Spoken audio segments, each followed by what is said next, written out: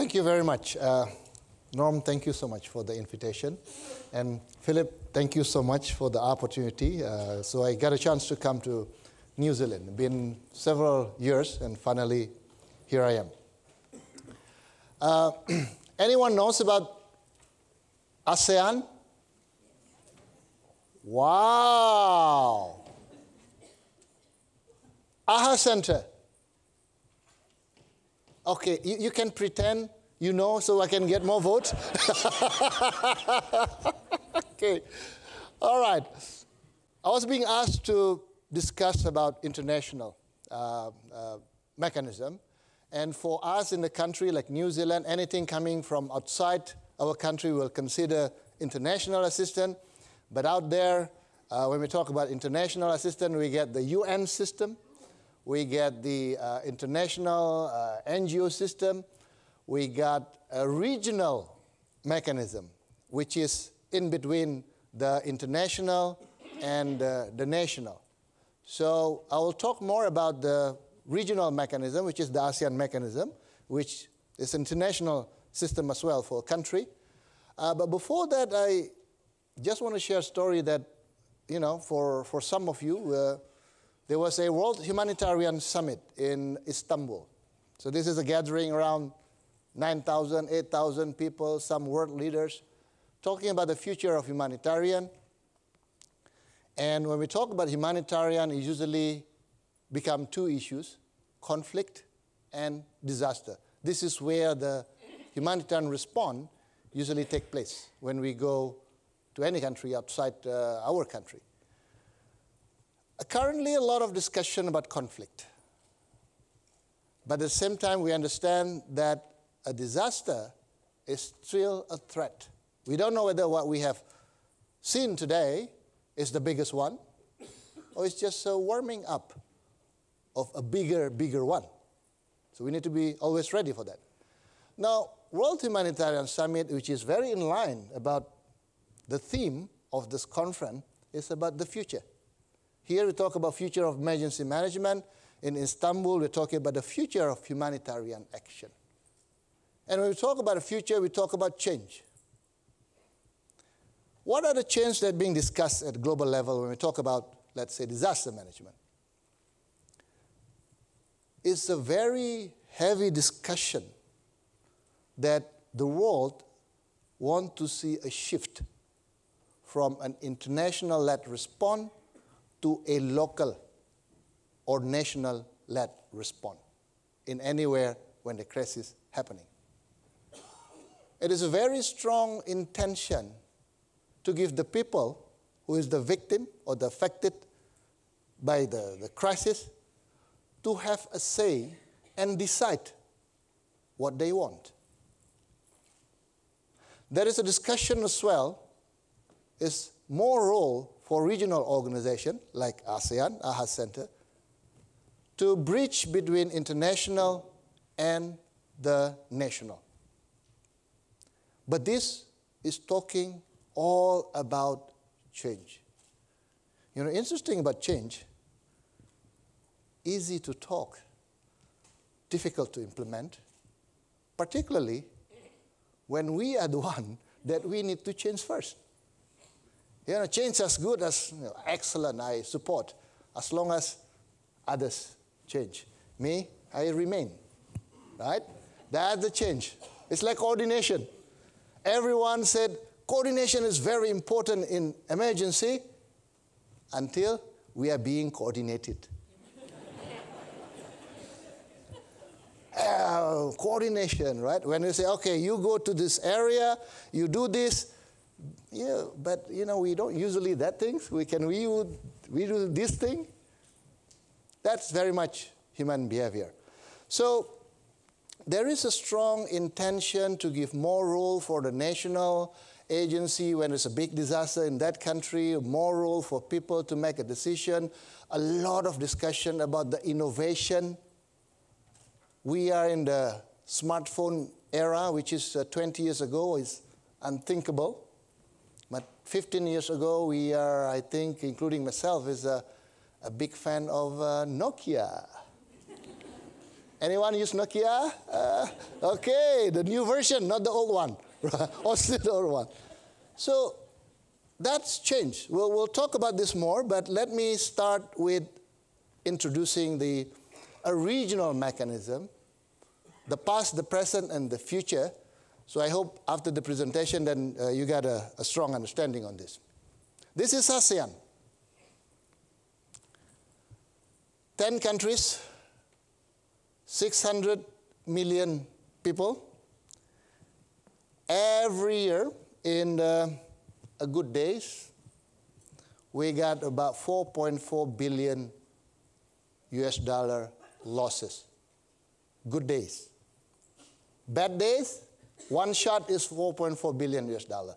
Indian Ocean tsunami, Indonesia alone, the damage was about 4.4 billion US dollar. Reconstruction cost 7.2 billion US dollar. Cyclone Nargis in Myanmar, 4.1 billion US dollar. Aceh, for example, lost around 160,000 people dead or missing. Myanmar around 140,000. You get Haiyan, another 1,000, another billion of dollar. We got, for example, Thai flood, not so much in casualty. You got flood, usually not about casualty, more on economic losses. The flood in Thailand hit industrial zone. World Bank estimated around 4 billion US dollar economic losses. So disaster in ASEAN is a $1 billion business. And it happened constantly. Indonesia, for example, claimed as the supermarket of disaster. Philippines said, no, we are the 7-Eleven. Right? So me, I'm in the middle. Which one? Is the supermarket, Indonesia, or Philippines is more? I said, okay, can we have the deal? Let us agree. When it comes to disaster in ASEAN, you buy one, you get one free. It happened every time. And this is, even while we're talking, it happening. So for ASEAN, it is very important to get together and resolve this. About last year, ASEAN became, launched the ASEAN Economic Community. What does it mean? ASEAN aims to have a more integrated economy and highly cohesive economy. In simple terms, everything gets connected. The era of, you produce one thing A to Z in one country might not be the case. Now it's starting even. Let's say if we produce a car, tires might be produced here, engine may be in Malaysia, manufacturing may be in Vietnam. It's about supply chain. How does it relate to disaster? It relates to disaster because now disaster is no longer just an issue of one country because it impacts the production of other countries. A disaster in ASEAN is no longer just a humanitarian issue. It becomes an economic issue as well.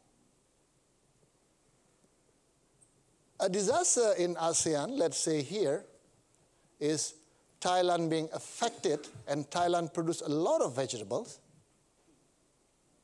then it will have an impact to other ASEAN countries that import vegetables from Thailand. Prices going up. So the impact is spread out.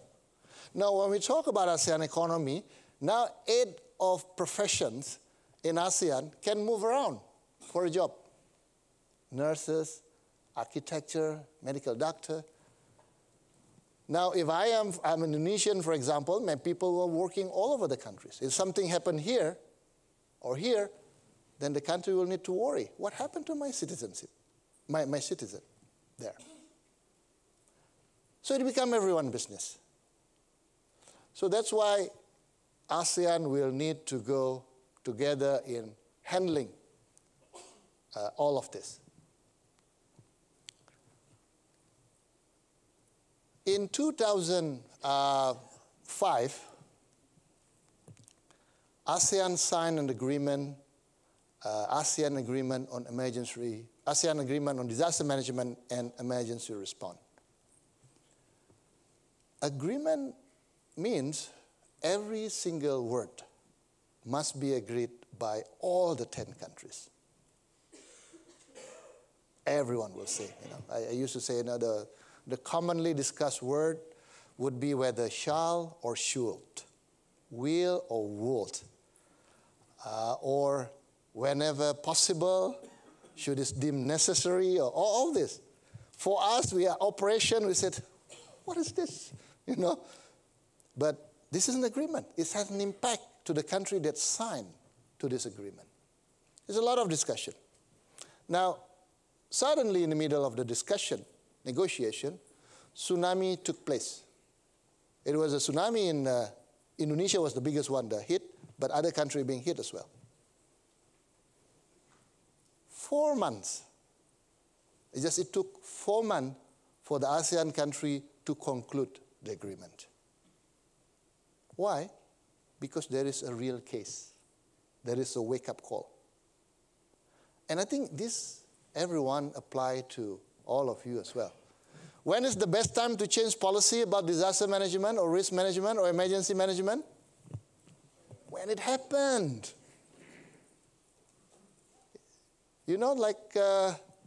Like iron, the best time to form is when it is hot.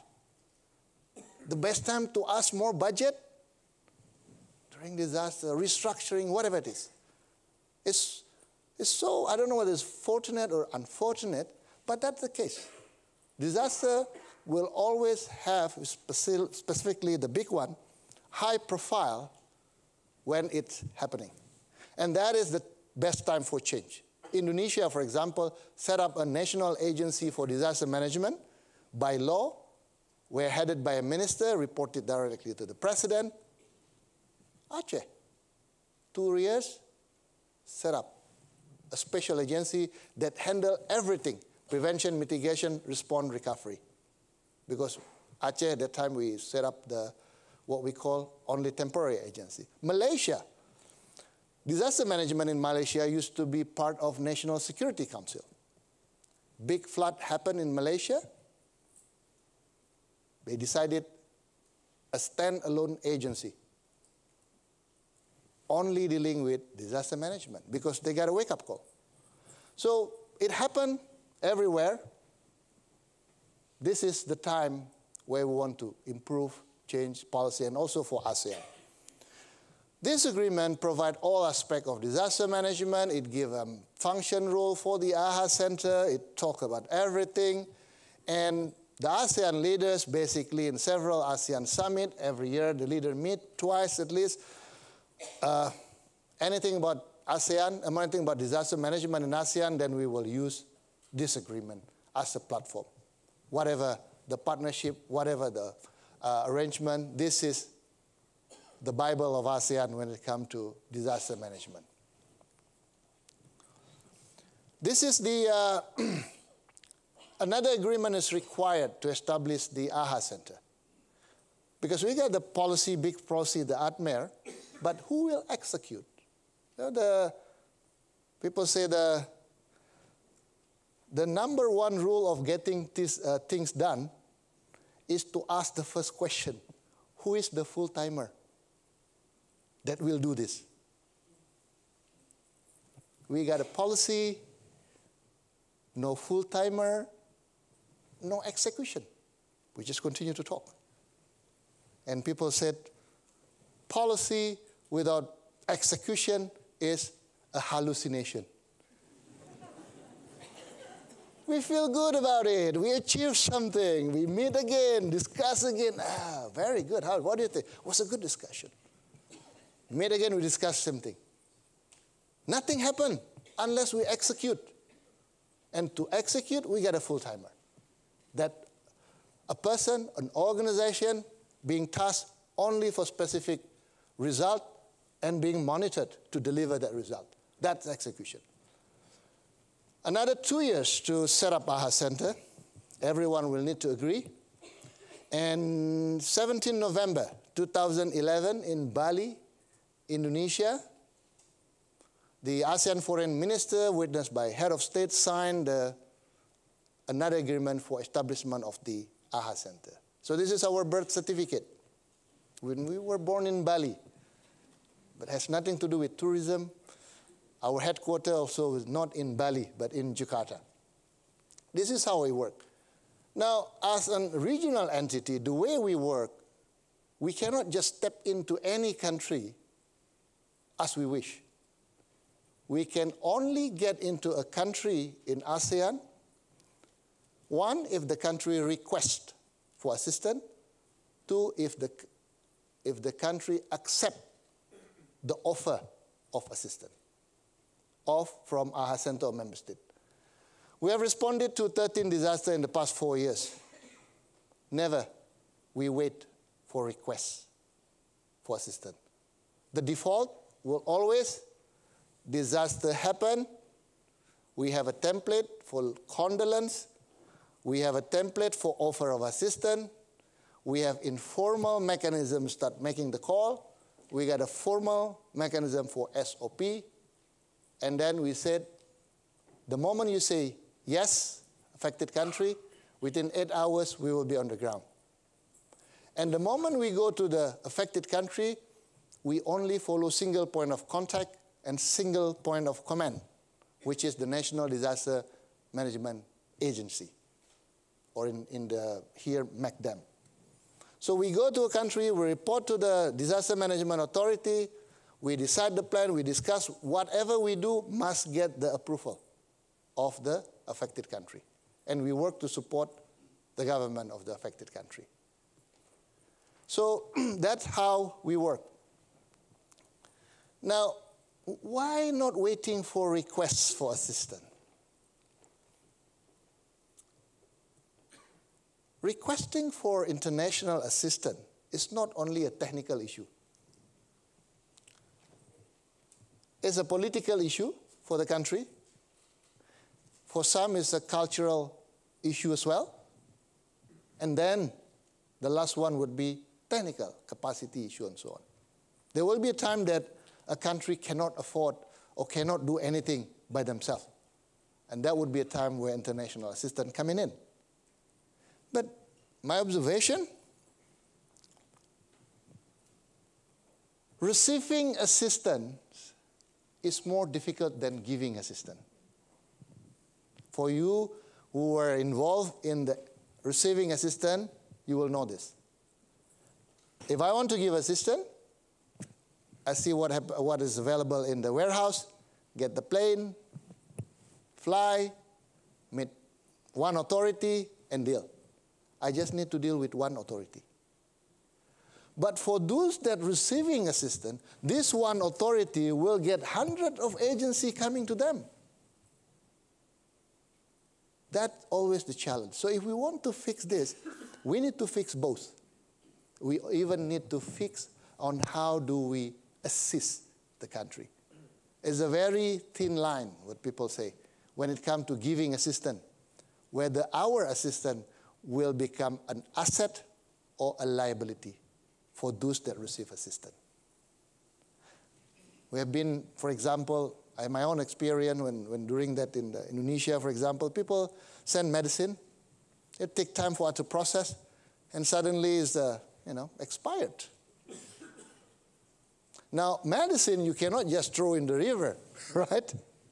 You got a regulation how to dispose this one. What does it mean? It costs for the receiving end. You need to find a way, you need to burn it, whatever it is, it's cost. So it always, you know what people say in humanitarian, good intention alone sometimes is not enough. At the end, those the receiving end that will decide whether our assistance meaningful or not. These are our founding fathers. This is the 10 National Disaster Management Agency of the ASEAN. So this is how we work. We connect with all of them. They serve as our governing board. They also the Committee on Disaster Management in ASEAN. And then in the case of large-scale disaster, then the AHA Center will connect directly with the Secretary-General of ASEAN. It's a separate agency. Secretary-General of ASEAN will be at the ASEAN Secretariat. But the way we split it, Secretary-General will talk about the politics of high-level leaders. AHA Center will focus on the execution. So this is example during Haiyan. This is the Secretary-General of ASEAN coming to the office of AHA Center. We briefed, we planned, and then we went to the ground. But our team already much more advanced, already on the ground, and have some visit. So it's more on the symbolic as well. And this is only happen, the Secretary-General will only step in if there is a large-scale disaster and pandemic. Now, to operationalize the agreement, we also have this, SASOP, Standard Operating Procedures. This is being used by ASEAN. This is being used by the AHA Center when there is a big, or when there is a case where we need to respond. What is inside? Everything. It regulates how to request for assistance, how to offer assistance, joint assessment, mobilize resource, demobilize, and so on. So the system is there and being tested. People always, but that's too difficult. There's so many things we need to open up. We make it simple. You call AHA Center, then we sort it out. So that's what happened.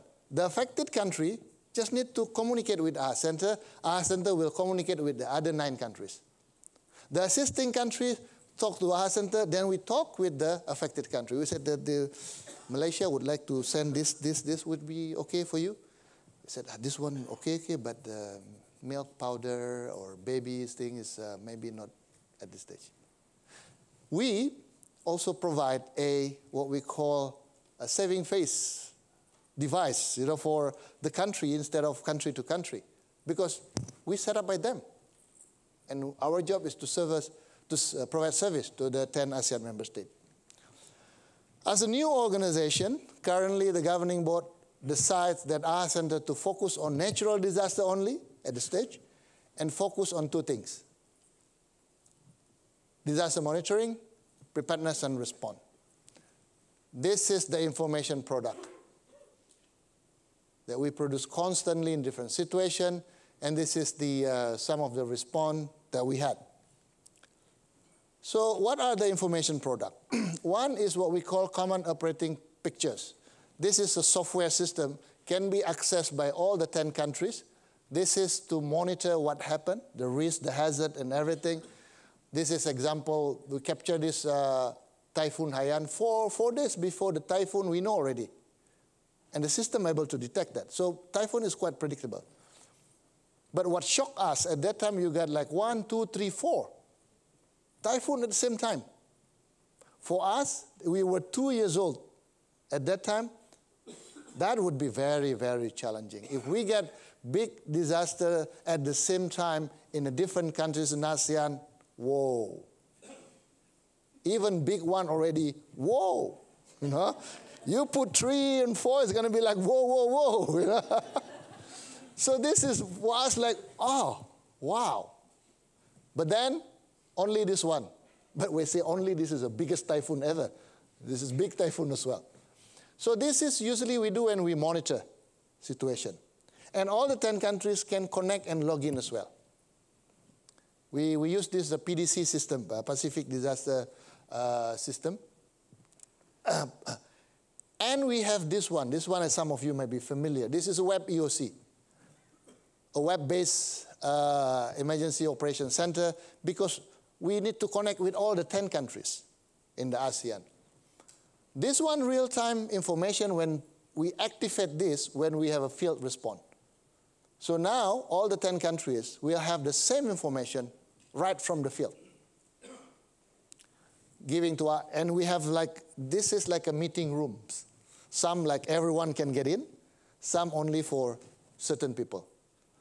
If some information very raw that cannot go to public, a lot of speculation, but it's good for us for analysis and making decision.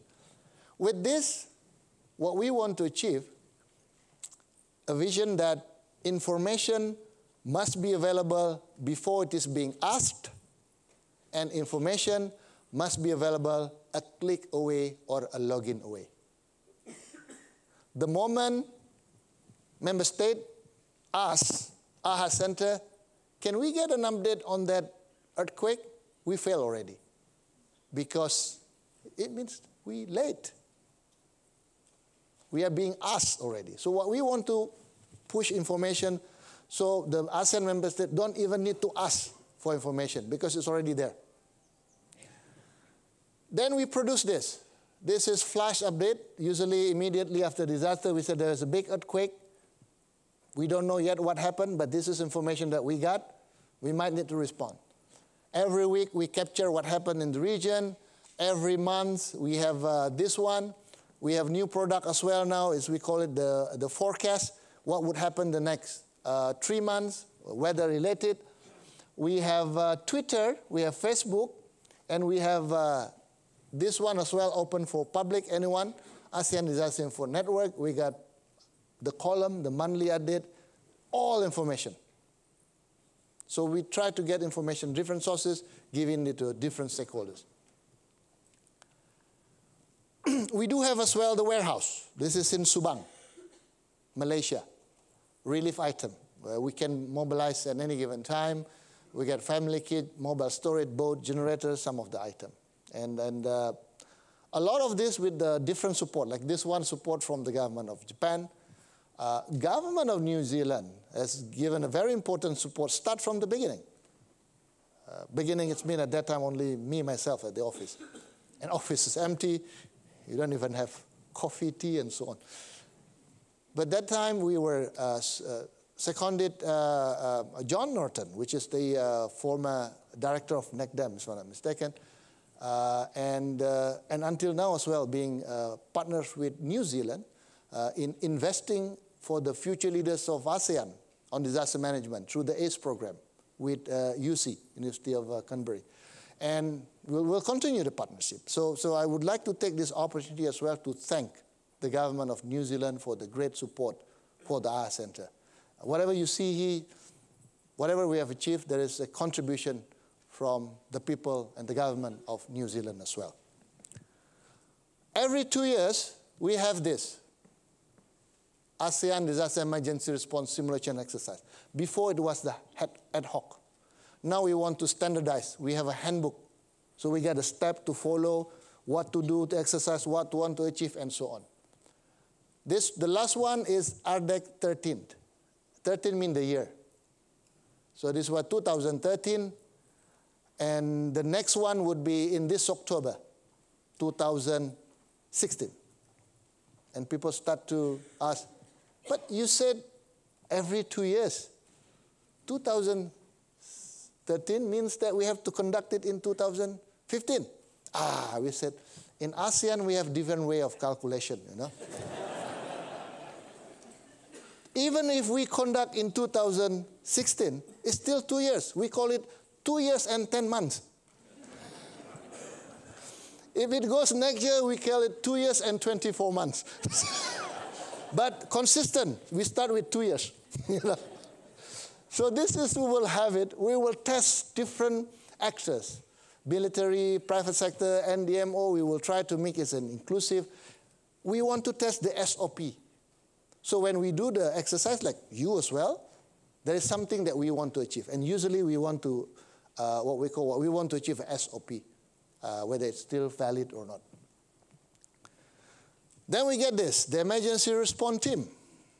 We call it ASEAN ERAT, Emergency Response and Assessment Team.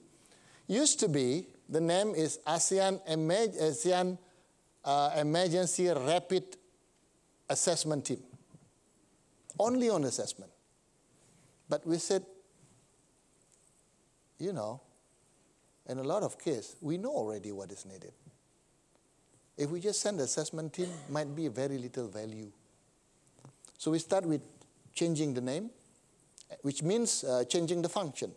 So now, they conduct assessment, they coordinate with our center for mobilization response, facilitate incoming relief assistance, which is logistic. They do the logistic as well. In order to become an ASEAN ERAT member, you got to pass 100 hours training. It's 10 days of training, and then now we got 118 members spread around. We get National Disaster Management Office. AHA centers mandatory, every staff must pass training, including myself, ASEAN Secretariat, Red Cross, military, CSO, and this area is something that we want to have more from Red Cross, military, CSO, as well as the private sectors. Now, as of 2015, we have responded to 16 emergency response, 75 ERAT members being deployed in the ASEAN region. And ERAT born even earlier than the AHA Center. So they are already born in the 2008, but now since the AHA Center is here and established, everything about emergency response will be managed by the AHA Center. This is some example of the ERAT member from, we got this one from Red Cross, government, this is a CSO. This is interesting in the Myanmar flood. Australia at that time sending the plane, and they have a relief item, a SIM depot in Malaysia, so they asked, do you want we carry your relief item? We said, yes, military plane, bigger space, can move fast. So we use that as well. We use a military plane of what we call Malaysia as well, Philippines as well during our response, which is very, very useful. 13 disasters so far. 4 years of establishment, this is our response. The first response was Myanmar. This not all the big earthquake. Most of them are medium. So for us, we used to test our system as well. AHA Center, only 1 year at that time. And we have like, what, 3-4 people only? I remember my head of operations said, asked me, sir, what should we do? I said, to be honest, I don't know. But I know we need to fly. We just go there. Have no clue how to respond to 10 countries, sovereignty, politics, and all of this. But one thing we're sure, if we want to get things done, we must be close to where the action is. So we feel the heat. So we can make a decision based on the reality at that situation, particularly during emergency response. But now, automatic. We develop a system, SOP and everything. It's basically we start getting bored. Everything is structured. Executive director being kicked out from decision-making process during emergency.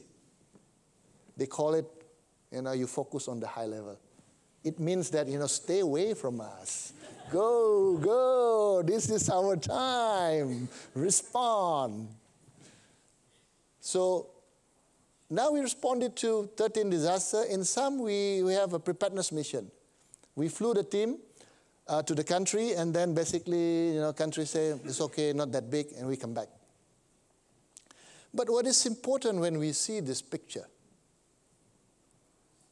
it's not about this boat, not about this release item, generators, family kit, or tents when we deliver this. What we deliver is basically the solidarity of ASEAN. I mean, small, big, I think it's also same in any country. What is important for us is the people of ASEAN, the 600 million people, they know there's something called ASEAN. What is even more important is during disaster, people lost everything. How many times we have the story of, I lost my wife, I lost my husband, I lost my kid, I lost my wife, I lost my house. They lost all of this. But we, as a humanitarian worker, if we consider that, we should make sure that they will not lose their hope. So when we deliver this, it's with that. We want to make sure, we know that you lost a lot of things, but you still have friends. We do whatever we could.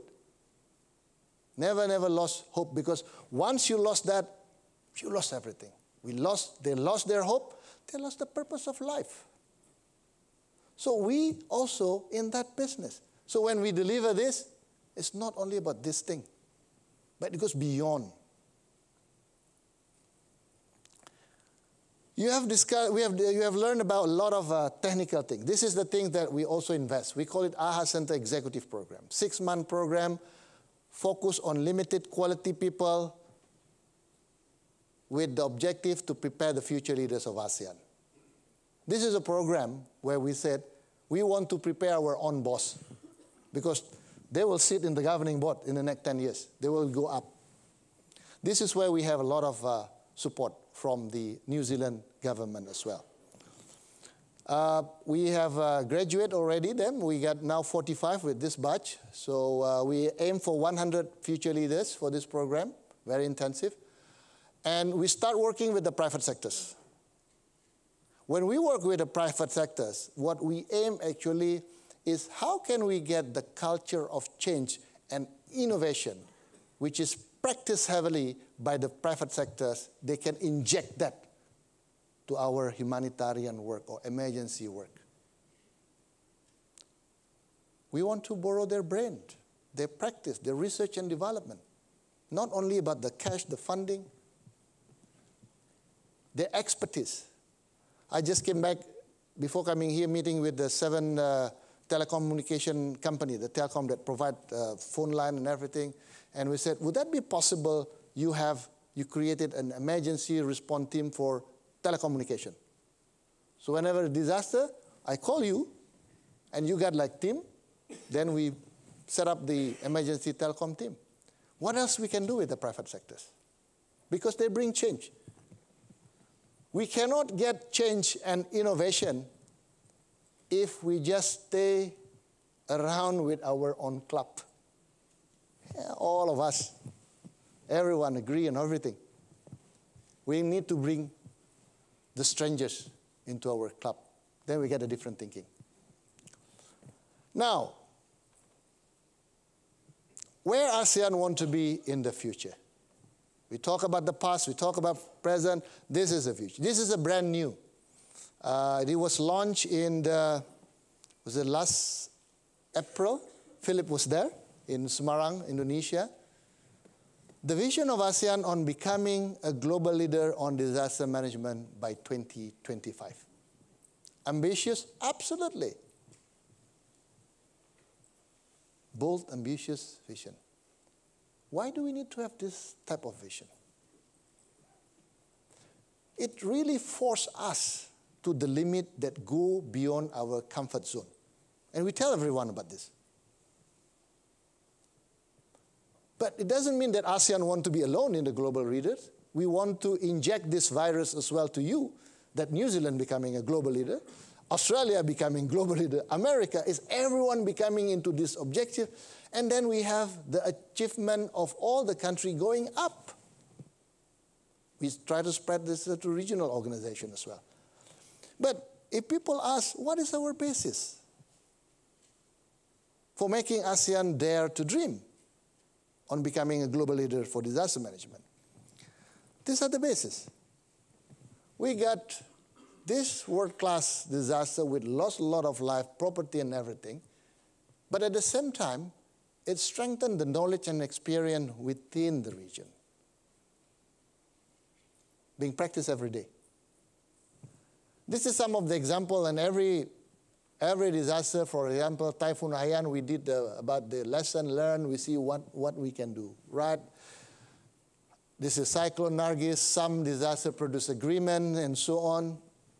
But what we are not doing is having a mindset that we can contribute this knowledge as well outside the region. What we didn't see, because we do it every day, we don't see the value of it.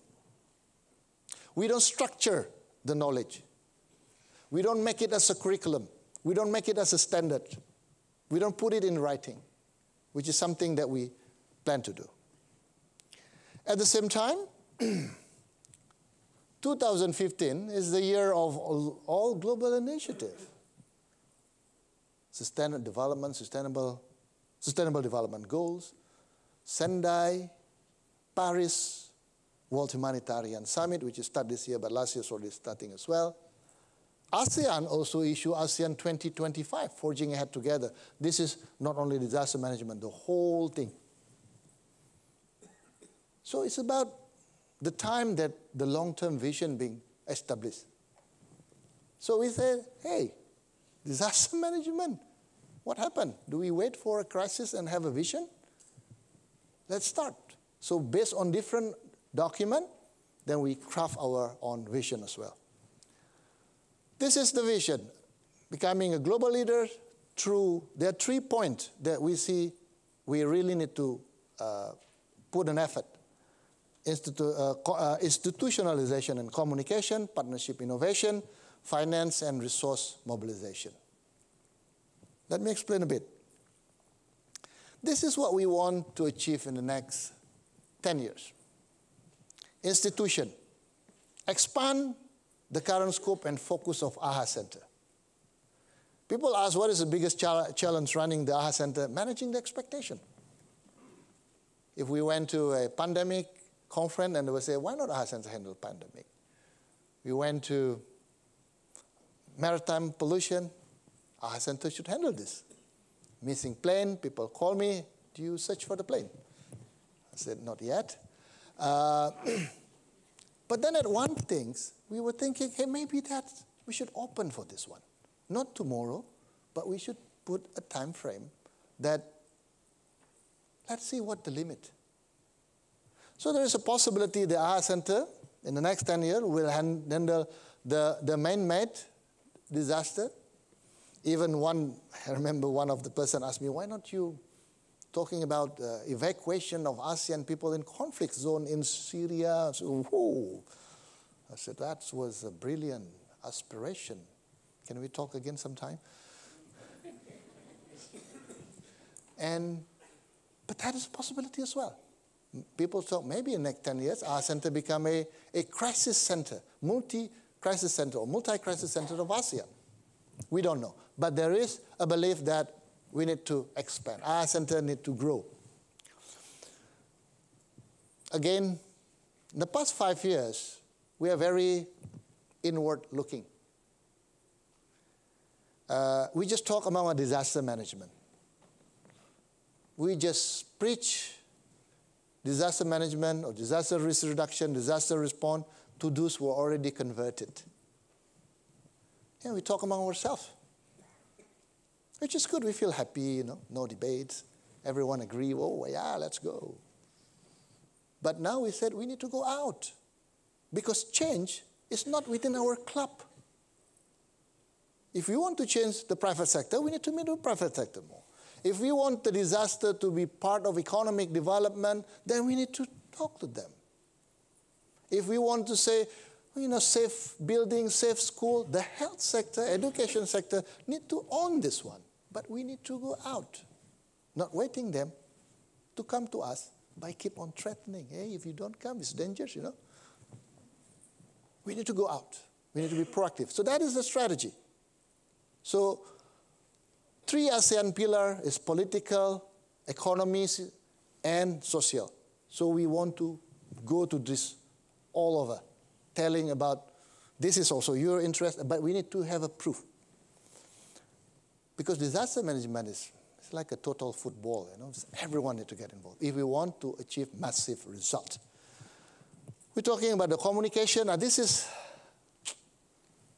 I have to admit, just said that I think this is, I don't know whether for us only, but also for all working with the government and in emergency response.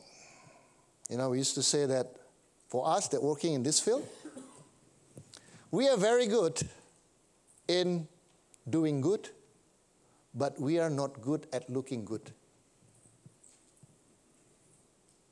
Just help, helping, fixing this. And people outside there asking, what are they doing? They have not done, government has not done anything. Why they focus? But we, government working days and night. So there's an issue of a communication, which is for us a disaster emergency managers is out there. My job is to respond, save life. But at the same time, it's good as well for people to know what we do, passing information, so everyone have the same understanding on what the things that we are doing now and priority. So we plan to have a master plan of ASEAN communication on this issue, disaster management, for response, for recovery, for whatever it is, to get a constant message across ASEAN. Global partnership will do more and more, global partnership as well. Then this is what we talk about, partnership for innovation. This is very important. It's about innovation for change. Let me talk about this. You know, we've been talking about innovation. What we need to do in this disaster management or emergency response is what we call, what has been told as well, a disruptive innovation or disruptive change. Or some people call it quantum. Story of a smartphone. During my time when I used Nokia, it's about, innovation is about linear. Changing the cover, you put different, you open this way, you make it smaller. iPhone step in, it changed the way people communicate. Smartphone step in, hey, it's a new world. Few months ago in Indonesia, where our operation is, we have a big demonstration of taxi drivers. There's a Bluebird, there's different brand. Usually they compete among themselves. Suddenly, Uber step in, Uber. And they say, what the hell is this? So instead of the way of the competition change, disruptive. Now, before they fight among themselves, they said, hey, guys, we need to consolidate. That is the real enemy out there. Apps, all of this. So we need to think about a big change and a really sometimes painful about change, changes, a disruptive change can go as far as making ourselves irrelevant in doing what we do now. So that is something that we want to see as well. Then we talk about human capital. This is about building professionalism in ASEAN through standardization and certification.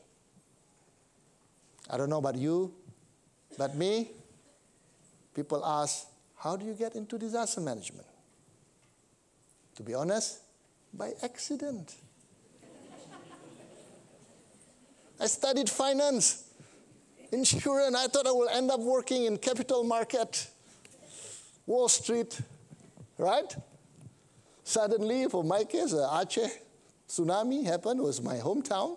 Minister called me and said, can you be my deputy? I want to build your hometown. I said, okay, just for a moment. Okay, I'll work a bit there.